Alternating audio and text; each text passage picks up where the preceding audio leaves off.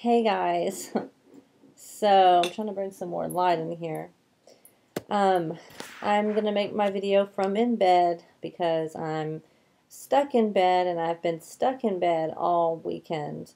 Because I think I kind of told you a little bit about what happened.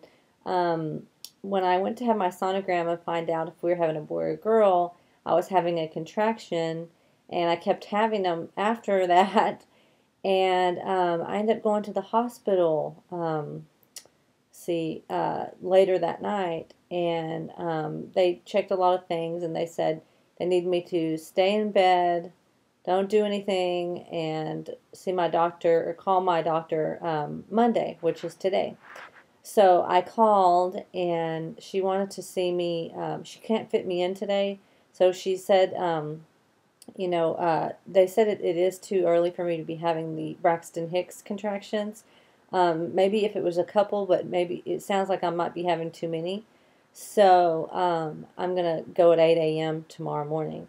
I was going to show you, I don't know if it'll show up, but I don't know if you'll be able to see this. Let's see. Probably not. Try. Yeah, see that? Right there? That big old pillow, little lump right there. See my baby? She's pointing at it with the arrow.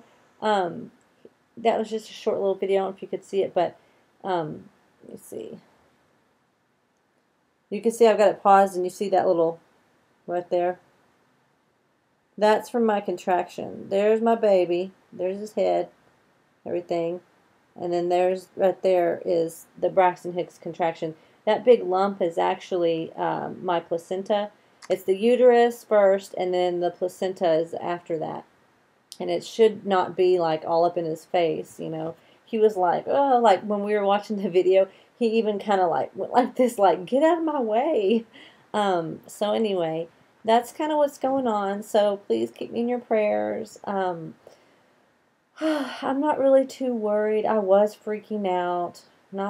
Well, a little bit, because I was having cramps and went to the hospital, and I was scared my cramps were from the contractions, and yeah, so that's pretty much it. I'm trying to think what else there's to tell you. I have a whole bunch of pictures, but I can't really show them to you right now because they're in the other room, which is exactly what happened last time I went to go make my video. But anyway, so that's my update. Maybe I can show you a belly shot. Let me see. I'll try to show you a belly shot if I can. Hold on. I can at least do that. Look how horrible I look. Ew. Let me see if we can do this. My lips are probably going to be off because usually when I make this video, they're off. So there you go. 15-week belly shot. So anyway, there you go. That's my vlog, 15-week vlog / what's going on. And I guess I will talk to you guys later. Bye.